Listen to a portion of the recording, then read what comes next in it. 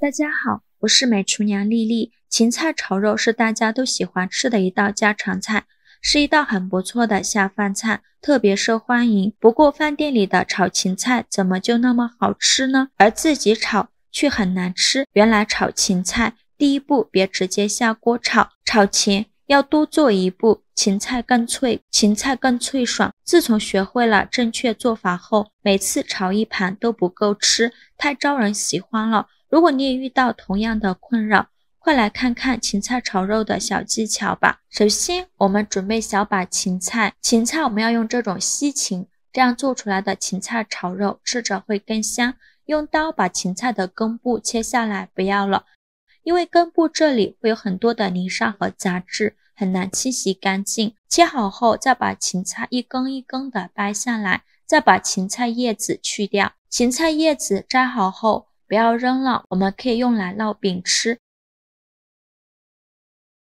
接着把掰好的芹菜放入大盆中，倒上的清水没过芹菜，往里边加勺食盐，再加勺食用小苏打，用手搅拌均匀，搅拌至盐和小苏打化开，搅匀后就这样给它浸泡10分钟，把芹菜表面的泥沙和杂质泡出来。10分钟后我们来看一下泡芹菜的水已经变浑浊了许多，表面漂浮着很多黑色的杂质。再把芹菜好好的清洗一下，一根一根的清洗，特别是芹菜根部这里会有很多的泥沙和杂质，一定要清洗干净。清洗一遍之后控水捞出，再放入另外一盆清水中，给它多清洗几遍，直到把清洗的水变得清澈为止。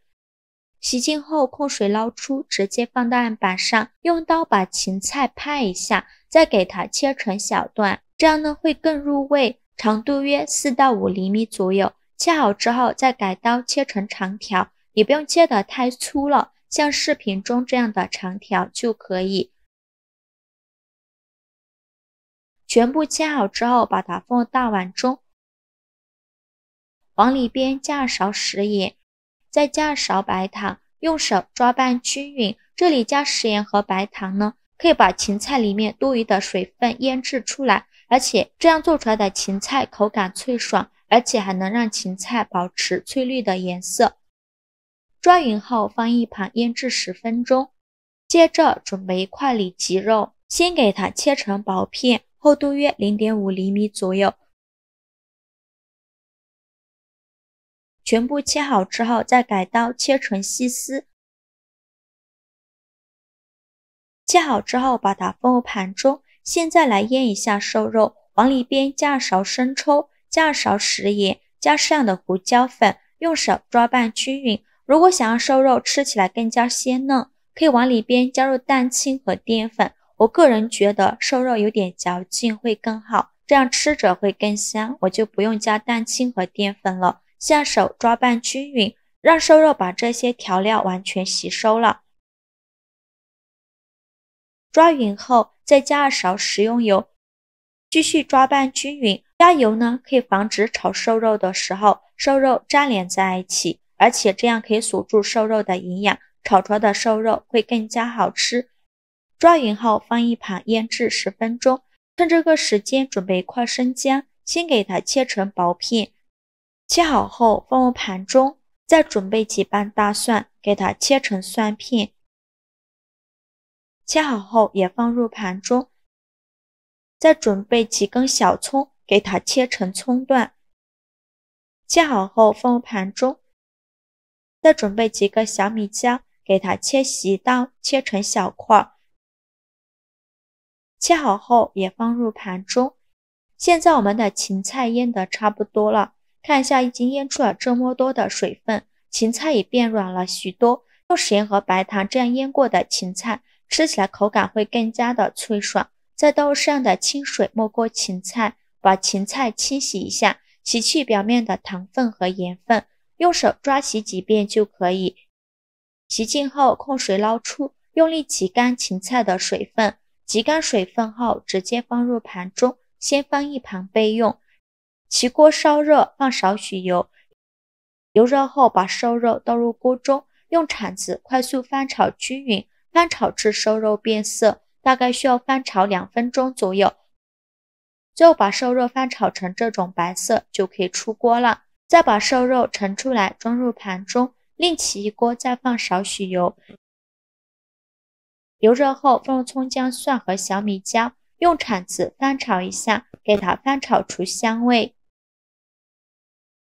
炒香后再把芹菜放入锅中，继续用铲子翻炒，翻炒至芹菜断生，大概需要翻炒2分钟左右。制作视频不易，您的每个留言和每个点赞都是我前进的动力。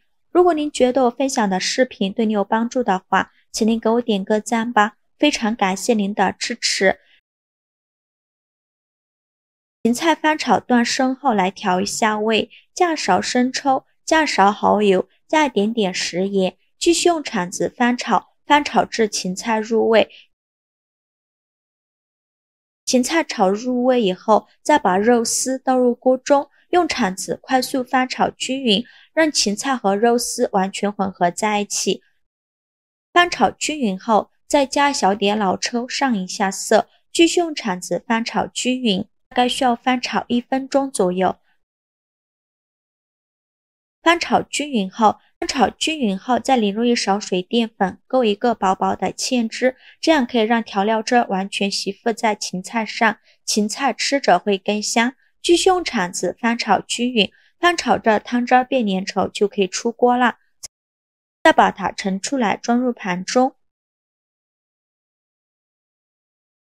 像这样非常好吃的芹菜炒肉就做好了。芹菜炒肉是一道特别家常美味的菜肴，芹菜脆嫩好吃，肉丝香气扑鼻。用这个方法做的芹菜炒肉颜色翠绿，口感脆爽，营养不流失，肉丝滑嫩不柴，超级的下饭好吃。喜欢的朋友就赶快收藏起来试试吧。好了，今天视频就分享到这里了。如果您觉得我分享的视频对你有帮助的话，请您给我点个赞吧，或者是订阅我的频道。我每天都会分享不一样的美食视频。我是丽丽，非常感谢您的支持，咱们下个视频见，拜拜。